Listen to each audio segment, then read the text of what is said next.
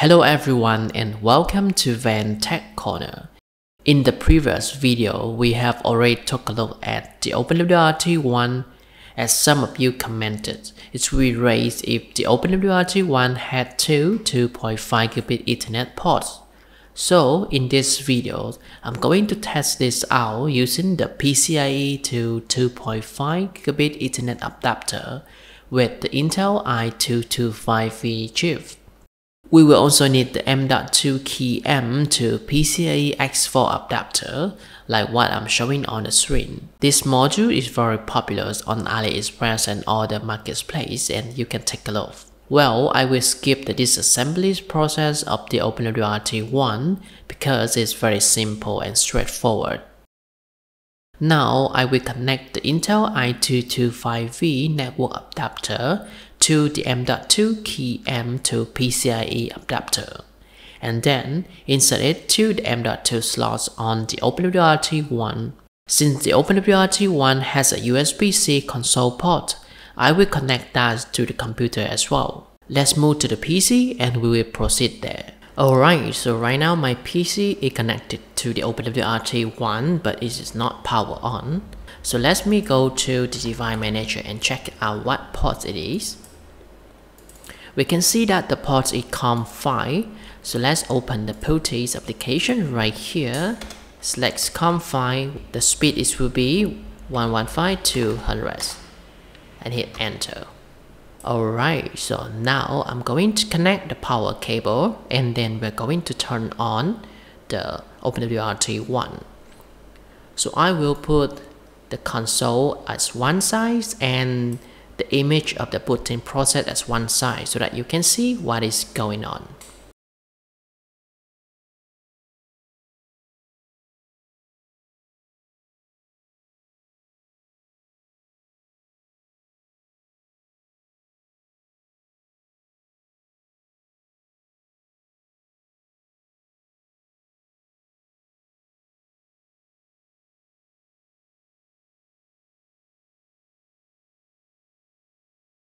We can also see that the LED indicates 3.3 volts on the M.2 PCIe to PCIe adapters will also turn on. However, there were no connection because I didn't connect the Ethernet port. So let's wait for it. We can see that the device had completed booting process and this was OpenWrt24RC5. So let's run a quick dmax command and check out if we have any result from PCIe. So we can see that there are devices connected to the PCIe port, but I'm not sure if it is the 2.5 gigabit Ethernet adapter or not. So let's run ls PCI. I'm not sure if it will install, so we need to install the PCI utility. Now let's run OPKG update. I'm not sure why for OpenWrt24RC5 it is still using OPKG instead of APK. Alright, so let's install the PCI utilities. We have installed the PCI utilities and let's run ls PCI to check it out. So right here we can see the Ethernet controllers Intel I225-V. So let's go further by add the ending V and C. So as you can see that there were no kernel driver in use for this I225-V, which means we need to install the driver for it. So in order to do that, let's run OPKG update and then OPKG install kmod-igc. So igc is the driver package for the I225-V. And if you're using OpenWrt snapshot, you will be running APK at kmod-igc. So very good, we have installed the driver for IGC, as you can see right here. And then here is some debugs for gigabit per second available PCIe bandwidth. So let's run ls PCI-V again, and this time we can see the kernel drivers in use in IGC. So now if we run IP link, we should be able to see another interface. So very well, Ethernet 2. How about if config Is it present? No, because we haven't added the interface to the LAN bridge. So let's go to 192.168.1.1, log into Lucy. So let's log into Lucy's and then go to Network Interfaces and go to Devices tab. Right here we have Ethernet 0, Ethernet 1, which is the internal interface of the OpenWrt One, and our newly added PCIe 2.5 gigabit Ethernet card.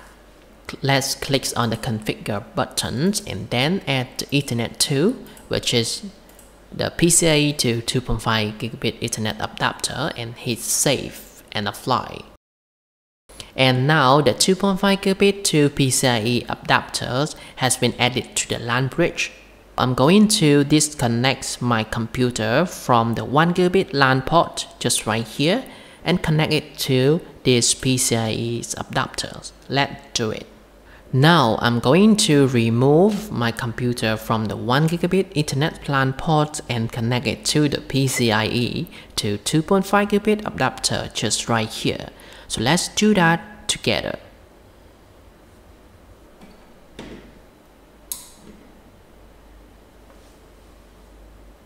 Very good, we can see that the LEDs on the PCIe to 2.5 gigabit adapters are lining up, and it indicates a working connection. So let's check it out. Alright, so I will do some very quick simple tests. Okay, so right here on the log we can see the IGC Ethernet 2 next link is up in 2.5 gigabit per second, full duplex and flow control RTX. So now we will be doing a very quick iPub3 LAN to LAN test to see if the 2.5 gigabit adapters really works. So let's run iPub3-S. So on my computers, I will go to the iPub3 directories, and then it will be P4. So let's go. And very good, we are having 2.37 gigabit per second, and we can see that the device is doing very well. So let's run in the reverse mode and let's see what is the download speed. Very good, it is 2.37 gigabit per second as well. Alright, so we can see that 2.5 gigabit Ethernet adapter works on the OpenWrt One. And now I will do a detailed one-to-one throughput test with OpenSpeedTest iPub3, and I will show you the CPU consumption and things like that. It is time for the one-to-one test. Again, this is OpenWrt24RC5 running on the OpenWrt One. On the screen, you have top, edge top, the power meters, and the speed test windows. As usual, we will be using OpenSpeedTest and iPub3. The first test will be done with packet steering on with 128 flows and no offloading. With OpenSpeedTest, the download speed reaches 1335 Mbps, while the CPU usage hit around 75%. The upload speed is a bit slower, just 967 Mbps with 65% CPU load.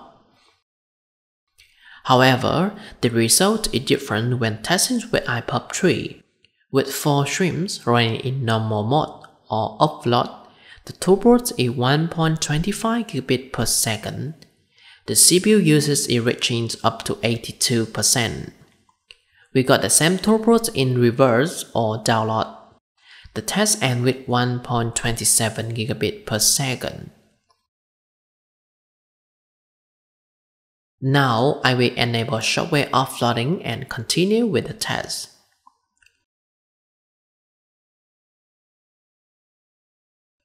The download speed is now 1339 Mbps and the CPU utilization is only 55%.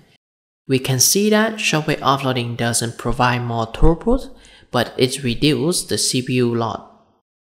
The upload speed on OpenSpeedTest is getting better. It is 1229 Mbps compared to 967 Mbps when offloading is off. Running the test in iPub3, I got more or less the same speed, which is 1.25 to 1.28 gigabit per second. I'm not sure if hardware offloading is working on the OpenWrt One, but let's give it a try. Alright, the throughput and the CPU load is the same with software offloading, so I assume that hardware offloading is not implemented on the OpenWrt One. Something I noticed is that the CPU load is always on one core of the CPU, while the other core has very little load. If you go back to the test without offloading, the load is somehow shared between two cores. Before ending the videos, I will do a LAN-to-LAN test with the iPub3 server running on the OpenWrt One itself. As you can see, we are reaching 2.36 gigabit per second with 95 CPU load. The software IRQs is also very high, it is up to 52%. So we can conclude that the maximum LAN-to-LAN throughput the OpenWrt One can handle is 1.3 gigabit per second with 7.2 watts of power. That should be why it only has a gigabit LAN port. Besides the Intel I225-V, I also test out the Intel Quad port I340-T4 Gigabit Ethernet adapter. This card is powered by the Intel's A225-A0 Gigabit Controller and it works fine after I installed the kmod-igc kernel package. As you can see from the network devices, we have 4 new interfaces show up. After adding it to the LAN bridge, it will work in RAID. I have also given a try with the 2.5 gigabit adapter, which is using the Realtek RTL8125BG chip. Unfortunately, it doesn't work as expected. On the console, I received non-stop error messages related to the PCIe devices. PCIe bus error, severity corrected, type physical layer, receiver ID. I have also tested with the 12 volts power supply added to the module, but it doesn't work. If you have any idea how to fix this, please let me know in the comment section. Alright, that will be all for this video. Thanks for watching and see you in the next one.